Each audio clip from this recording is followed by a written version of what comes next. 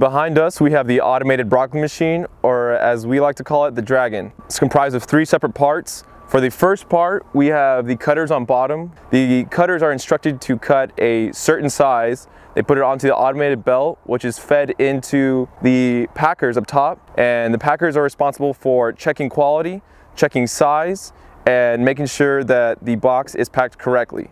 Once the box is passed, they feed it onto another belt, which is then fed up to the neck of the Dragon into the trailer. And the trailer is stacked and strapped down and then ready for the cooler.